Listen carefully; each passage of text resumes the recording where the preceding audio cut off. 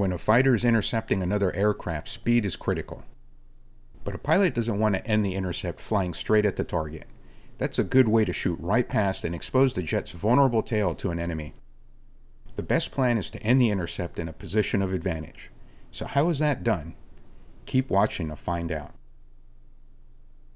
When we talk about a position of advantage in air combat, we mean having a fighter behind the target in this rear quarter arc. In this position, a potential adversary has his weapons away from the fighter, while the fighter has his weapons and sensors on the target. So the goal of any intercept should be to end up like this. Most intercepts will start in something resembling this scenario, with both aircraft in each other's forward arcs. As we covered earlier in this series, a defensive counter-air combat air patrol will be stationed between a defended asset and potential threats. This DCA camp will only be committed to an intercept when an aircraft is moving towards the defended asset. After all, we don't care about threats flying away from the asset. So this naturally creates this head-to-head geometry, which we call high aspect. When we say aspect, we talk about the angle measured from the tail of the target. So if the interceptor is directly in front of the target, then the aspect angle will be 180. Directly off to either side would be 90. And off the tail would be 0. Common way of showing aspect is a shorthand that looks like this. This is how you'll see it displayed on the radar scopes of more advanced fighters. The last digit has been removed and the side has been added in its place. So this would be interpreted as 140 degrees of aspect on the right side. An easy way to visualize this is to think of it as your position being on the right side of the target, or that the target will be moving to your right. One question I've heard about this is, why is the tail aspect used instead of the angle off the nose? For some people, it's easier to visualize the number from the nose than from the tail. Ultimately, the point of an intercept is to end up in the rear quarter of the target where aspect is easier to visualize. Using that aspect is less complicated than starting with the nose base aspect and then switching aspects halfway through an intercept. That could cause a lot of confusion. We want to keep this as easy as possible because there's a lot to concentrate on during an intercept. Aspect and range are the two indicators we'll be using to guide us on our intercept. There's a process known as the baseline intercept that we can follow to get us onto the tail of the target. Throughout this process, we'll be using range and aspect to let us know when it's time to move to the next step. A baseline intercept starts with the fighter on the collision antenna train angle. We went over how to get on this angle in the last video. Once we've got the radar blip stabilized, we'll be on a heading to intercept the target. But we don't want to run into the target. Our goal is to end up behind the target by maneuvering to its rear quarter in a process known as a stern conversion. If you watch this video, then you know that to make a good stern conversion, you need turning room. So the next step after getting onto collision antenna train angle is to build some turning room with an offset. You can do this by pointing the nose of your fighter behind the target. So if your target was moving right to left, and you had the target on the right side of the scope for an intercept course, then you turn right to get the nose behind it. This turn would place the target on the left side of the scope. Now your nose is pointed behind the target and you're building turning room. In a baseline intercept, you want to have this offset established by no later than 20 nautical miles. Why specifically 20 nautical miles? It's because a head-on intercept happens really fast. So you need time to take care of other tasks like sorting targets and setting up the jet for combat. This is also the distance where beyond visual range combat is most likely to happen. So you don't want to be messing around with offset once you're here. It's possible to start building offset earlier, but remember this stern conversion is something that's done by a DCA camp protecting an asset. Going too early runs the risk of taking your fighter outside the fighter's lane or away from the protected asset. So keep 20 nautical miles in mind for this phase of the baseline intercept. To figure out how much we need to offset, we're going to use AA. That's our aspect angle. In a newer fighter, the radar display will let us know what that AA is. But in our F5, we'll need to get this from an outside source, like a controller. In a future video, I'll go over how this can be done using a script I put together for DCS. With that script, you'll be able to see target aspect just like it would be displayed in a newer jet. When the target is at 18 AA, which is pointed straight at you, then the offset should place the target out here at the very edge of the scope. The edge of the scope is the most extreme angle we can turn from a target while keeping it in view. We do this because 180 degrees of aspect is as high as it goes. So we turn away from that aspect the most. As AA decreases, we don't need to build as much offset, so we'll pull the target in closer to the center of the radar scope. For a target at 12 AA, you would place it in the very middle of the scope. Remember that 12 AA is our goal. That's 120 degrees from the tail, or right around here. Any AA that's between 12 and 18 will need a proportional offset. So 15 would be right in the middle of this half of the scope, and 16 would be a little closer to the edge. Just remember 12 for the middle and 18 for the outer edge. If you get this part right, then what you'll see is the target's AA gradually decreasing to 12 as long as it maintains its heading. That's exactly what we want. We want to get that AA down to 12 for the next step of our baseline intercept. By adjusting our heading according to these guidelines, we're controlling that aspect. Now we've talked about aspects going from 12 to 18, but you might be wondering, what do I do if it goes under 12 AA?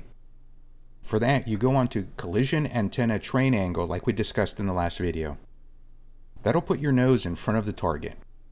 With enough speed, you'll start to pull around to the target's front, which means your AA will increase. If all this sounds complicated, just remember the following. Lead pursuit will increase the aspect. Going the other way into lag will decrease it. So make adjustments as you close in on the target to get it to 12. We're aiming for 12 AA here because once we have this aspect at around 6 to 8 miles, we're in a good position to begin the stern conversion. Just remember that 12 AA and 6 to 8 miles is the gate into the next phase. Now there are a couple things we want to watch for as we close into this 6 to 8 mile stage. Aspect should be gradually dropping, but if it starts to increase, it's possible that the target has turned to engage you. Conversely, a rapid decrease in AA means that the target is turning away from you. But if it starts increasing without the target changing heading, it means your offset is wrong, and you should readjust it according to our guidelines. If everything is done correctly, you should end up here at 12 AA with 6 to 8 miles to the target. The next step of the baseline intercept is simple. Go pure pursuit. Just keep your nose on the target. That's it. With this geometry, you'll naturally slide to the rear of the target and fall into an offensive position. This part of the intercept is going to happen quickly. So we want to do everything possible to free up your attention for the stern conversion. With aspect at 12 and range between 6 and 8 miles, you no longer need to watch any indicators and can focus on getting a tally on the target. You'll be in visual range at this point and can use your radar to guide your eyes to a tally. Remember that a tally is worth 1,000 radar contacts. So you'll want to switch from watching your instruments to getting your own eyes on the target as soon as possible. Most fighter radar scopes will have an indicator showing where the antenna is pointed. Our F5 does this by switching to a C-scope mode when the radar is locked onto a target. In a C-scope, the azimuth is displayed just like in a B-scope. But vertically, we see elevation shown.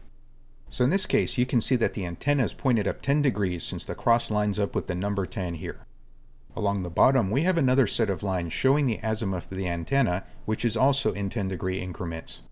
Since the radar blip is on this line above the number 10, we know the antenna train angle is left of the center line by 10 degrees. Once you know the azimuth and elevation, you can line up those with visual references inside the cockpit.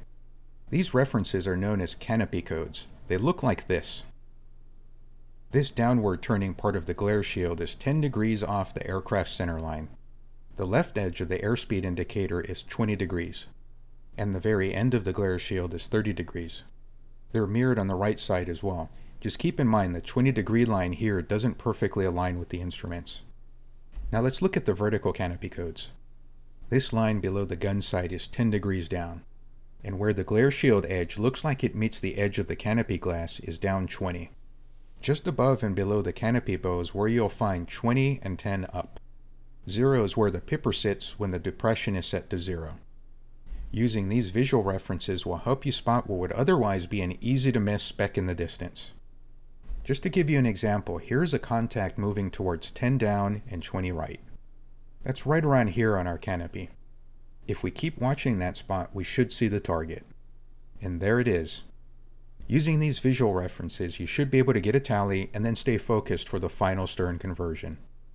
Let's do a quick recap of the steps involved for a baseline intercept. You start with the collision antenna train angle, which means putting the nose of your fighter in front of the target. So in the case of a target flying right to left, you would put the center of the radar scope to the left of the target. Next, we want to start building an offset by 20 miles. This means putting the nose of the fighter behind the target. For our right to left moving target, we would want to put the center of the scope on the right side of the target. Now our goal is to set 12 aspect angle and hold that until 6 to 8 miles of range.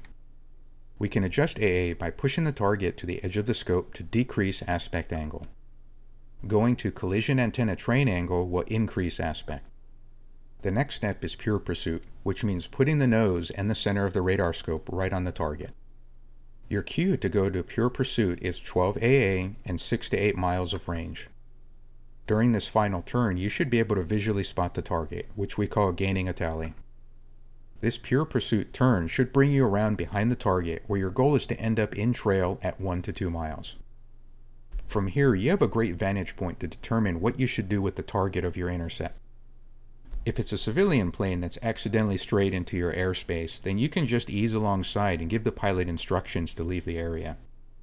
Or if you can confirm the target is a hostile aircraft, you're now in the ideal position for a stern heat seeker shot. The baseline intercept not only works for intercepting a potential attacker, but it's also what you would use to meet up with a tanker for aerial refueling. And it works on any fighter that has a B-scope display regardless of when it was made. So it's an important skill to master for any fighter pilot. But there are a couple scenarios we need to discuss a little more. Like what to do if there are multiple targets, or what a wingman should do. Those topics will be covered in a future video. But there's also a scenario where the target turns towards our jet for a head-on engagement. In this case, you'll want to execute a lead turn, which I explained in this video. I hope you found this useful, and as always, thanks for watching.